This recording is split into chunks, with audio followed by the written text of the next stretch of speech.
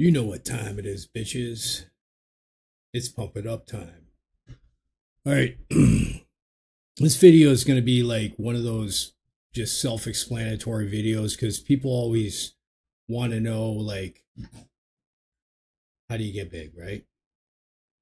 And everybody on the internet right now is going with the lift heavy, 7 to 12 reps and lift to failure. Okay. But to be honest with you, I've seen several people that don't lift heavy at all that got really big and really cut. I think it has a lot to do with if you have the type 1 or type 2 muscle twitch. My dog's getting jealous because I'm recording a video. Fast or slow twitch muscle fiber, right? Primarily. And I know that basically we all have a combination. But it seems that some people grow better from the fast twitch and some people grow better from the slow twitch. So, hi. Believe it or not, I grow with a combination, but I don't lift heavy for growth at all. I'll do like 25 reps and it seems to peak my belly's better when I do like a lot of reps, and I grow just fine from high reps. You can still break down your muscle fibers with high reps and not lifting heavy. Like heavy, I guess heavy is also relative, right? Because what I consider heavy is like when you see somebody doing like 400-pound presses, that's heavy, right? But I would never do that, especially at my age. And I've never had a problem where I feel like it's my workouts holding me back from growing. I'm basically the size I want to be. I'm just going to be shaping and sculpturing as I get older, and little differences for me will make a big difference the way I look, the way I want to look, right? And I think that if you want to get big, you have to know your body type and what you grow from. Another thing too is that not everybody's gonna get big. Everybody's got different genetics. But I do believe that one of the biggest things about if you want to get big is you go and you work out, you have the appropriate rest time, and you don't necessarily have to lift heavy. Maybe you have the genetics that you grow better from 7 to 10 reps. And 7 to 10 reps doesn't mean you're going to grow. It means if you're going to failure at 7 to 10, right? Or one before failure, right? So what I'm saying is basically that for me to get bigger, I never worried about the weight. In fact, what I'd rather do is make less weight feel heavier. And I think it was Kai Green that went into this, and he's huge, right? But there's a lot of guys that have like internet channels and they're like fairly big, but they'll lift heavy weights with terrible form. And then they'll say, well, I don't know why this body part isn't growing, so I'm pushing on this. But you'll see when they go to do a tricep pull down, they're doing this and they're using all chest instead of the tricep, right? So just basically you want to use the tricep, not so much of the chest and the shoulders. But I've noticed like on other people's videos, when people are giving advice, but they really need to take it, make the weight heavier by doing good form and a good contraction on the way down, nice and slow. And then you'll get the muscle fiber going. You'll break down the muscle fiber and you'll get better results. And that's just the honest truth. And I've never, like, people always freak out about the size of my arms because I think they're about almost 20 inches right now, and I'm only 5'9". I'm 232 pounds maybe. So I'm bulked as all hell. I'm actually chubby, right?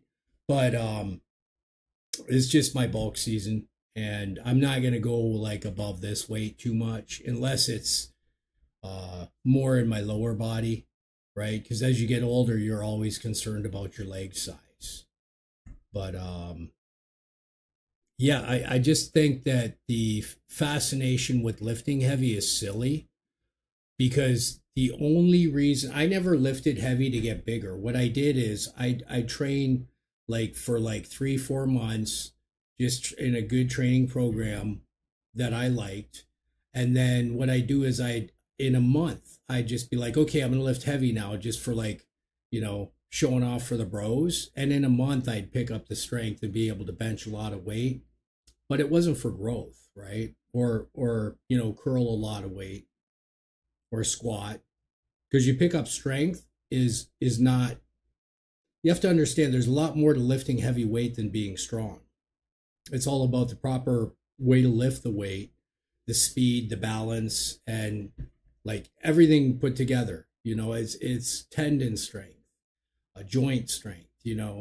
So there's not, like, for me lifting heavy, I'll be in the gym and guys on purposely will lift heavy around me and then slam the weights and have terrible form. And I don't know if they think they impress me, but they don't, right?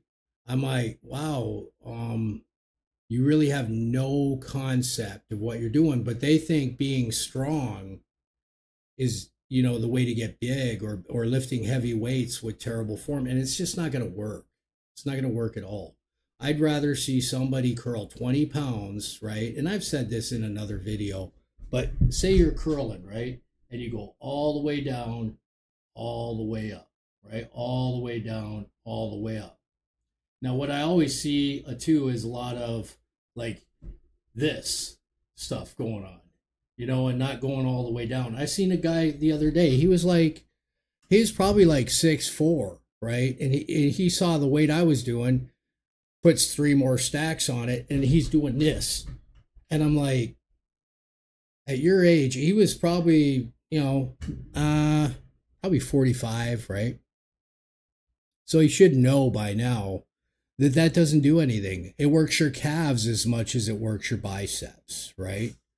But people always ego lift, and I'm seeing it a lot on the YouTube channels, which is just ridiculous because everybody knows if you pump enough steroids in your body, right, and you ego lift, sure, you'll get big to a certain extent, but you won't have that body that you really want and that you're really going after. All right. Even if you pump your body full of steroids, you're still not going to get big if you don't have the genetics to get big. And sometimes it's not just the steroids, right? A lot of times it's, okay, this guy, he was just missing testosterone. He throws it in his body. He's bigger, right? And he could be lifting like shit. But good habits last a lifetime. Good routines, okay, last a lifetime. And it's better to go in the gym and make yourself physically healthier, okay, and having a good routine that keeps you disciplined, okay, because lifting weights for me is not about being big. It's the discipline that's involved and the routine. And if you're lifting weights, yeah, the big is a bonus when you're young, but after that, it's just, it is what it is. Everybody's different. I don't look at small guys and say, oh, that guy's small.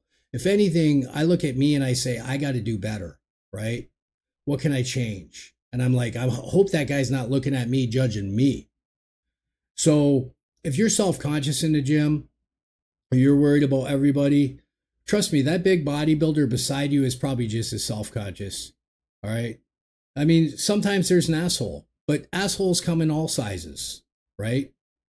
So, all right, guys. So the best thing to do to get the size is not always lift the heavy weight. It's make the weight be heavy. Trust me, Kai Green knows what he's talking about. He did a whole video on it, and he was right. A lot of pro bodybuilders know what they're talking about when it comes to training. It's not about the weight. And anyone that sees you ego lifting realizes you don't know what's going on. So get out there and do something good for yourself. I'll be here. I did something. Now it's your turn.